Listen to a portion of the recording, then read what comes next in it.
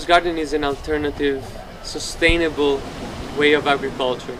It's a way to relieve the pressure from traditional agriculture and try to lessen our footprint on Earth, reduce waste and reduce pollution.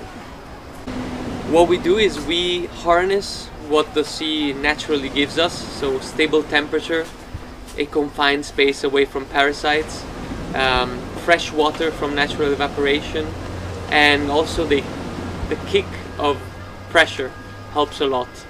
So all we do is harness what is already available.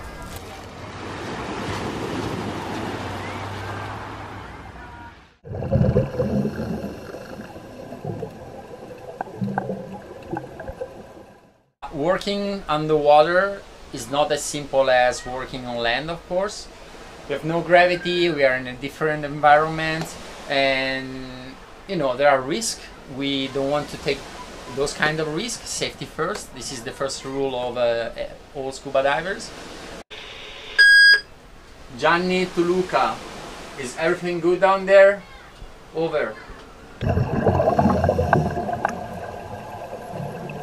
What started with simple with basil, it became like something a little bit bigger and wider. Nowadays we are, for this season, we are experimenting different type of crops. We are growing herbs like basil, oregano, marjoram and so on, mint and so on. Different type of vegetables such beans and lettuce and so on, and of course tomatoes. And of course since last year we tried also medical and cosmetic plants, and we had really good results, so we want to investigate a little bit more. So even this year we are growing different type of medical plants.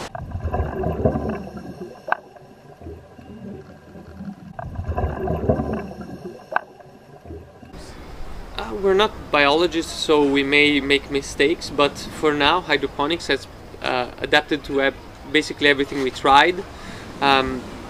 So all the species that species of plants that we planted normally before, we have planted also hydroponics, and it seems to work. With hydroponics it's just a matter of finding the right irrigation timing, and of course there is a size limitation that we have. Each pod has a small size rather than a vase which can be bigger, but everything seems to work with hydroponics.